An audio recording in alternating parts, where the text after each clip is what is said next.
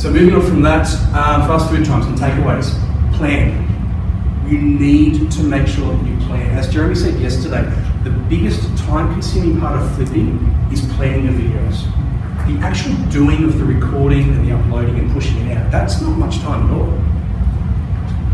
But the planning, which we're doing anyway for a lesson, that takes time, because you need to know what the concept is for the video. You need to know how you're going to explain it. Have I got all of my props? Do I have all of my information?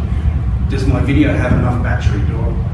The planning is the big part. And if you get that right, and you will find that you get into a bit of a rhythm with your planning, then your planning time drops down a little bit, particularly as you then get to the next year. You get to that year, I've already done the video. I don't need to plan for that video again. Maybe just re-watch it, make sure it's still what you want for that topic. Collaborate. There's nothing wrong, and I've seen it done with doing team teaching videos. If you've got a webcam, two of you can sit in front of the laptop just as easily as one of you. So if there's a topic that one of your colleagues is really passionate about, invite them in, get them involved as well.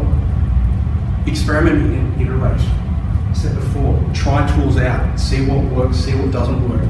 If you don't like the video, if you think it's actually not usable in the classroom, dump it, have a crack at another one. The more you do the videos, the more comfortable you'll get and the better the videos get. I look at my first ones, and I'm sure Heather and Jeremy do as well, and it's just like, they're horrible. I look at it and I cringe. I was, as Jeremy said yesterday, I was super formal, super professor mode. There was no personality at all. They're garbage. But you've got to start somewhere. And share. Push them out online, share them on YouTube, connect with other educators, whether it's in your school, across the state, or somewhere else in the world. Share your resources, share your experiences, and share your failures and your successes. And connect. Twitter, huge fan, you may have gathered that.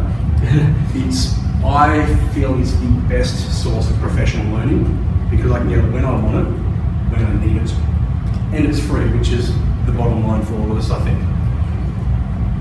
And don't forget that that is not success. I'm sure if you spoke to Heather and Jeremy and Joel Speranza and anyone else who's actually done any kind of flipping, this is not what success looks like when it comes to flipping your classroom. It's more like this. You might take 3 steps backwards after you've taken 2 forwards, but you'll get there eventually. As long as you're constantly trying, experimenting and iterating, you will eventually get there, and you'll probably reach a point where I'm pretty happy with that now. Over to you, any questions?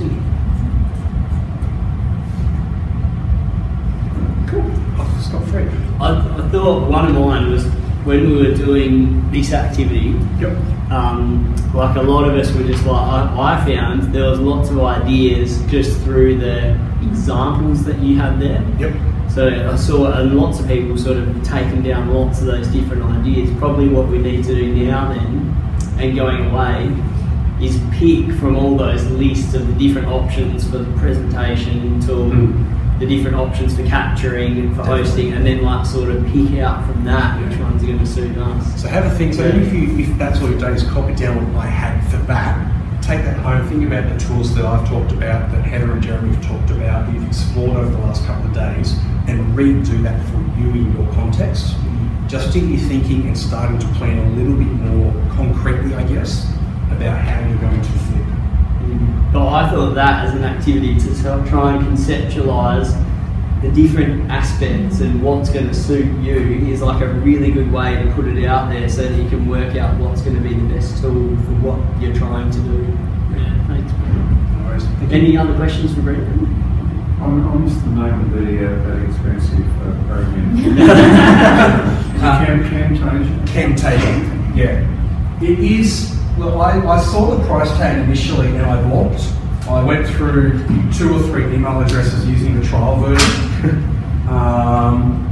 but I got sick off the watermark.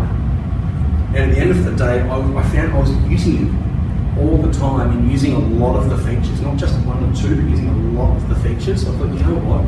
If I'm going to be going down this flipped learning road, I need a tool that's going to support me. And yeah, I felt it. I understand that probably Camtasia is more user-friendly, but DET teachers or DEC teachers get the entire Adobe Creative Suite for like $13. Really? I just That's that. Premiere. There you go. Premiere Pro. There's a learning for me. Sorry, can you repeat that? So the Adobe. So as DEC teachers, Yeah. through the portal, Yeah. the software purchasing section, we can get the entire Adobe Creative Suite for, it's in the teens, it's like $13, $14. That retails for $3 or $4 grand. That includes the entire suite, and Premiere Pro is their video editing software. It is professional, so it's probably very daunting or intimidating to someone who's not familiar with it. Yeah. And Camtasia did seem a bit more user-friendly, but it's like $13. Yeah. Look, if I'd known that was there, I probably would have gone that option and explored that option before I shelved that out. Can I add something here? Yeah. It is available through UBM, so if you talk to your technology guy in school and you have a DEC laptop, you can get it on that. Okay, my DEC laptop can be. On your personal one, you have to buy it. So- Yeah, your personal one, you have to buy it, but you can get it on Yeah. the DEC one. We got the same situation in South Australia, so our school has the Adobe Suite and then they put it onto all of our staff laptops, so we've got it there too.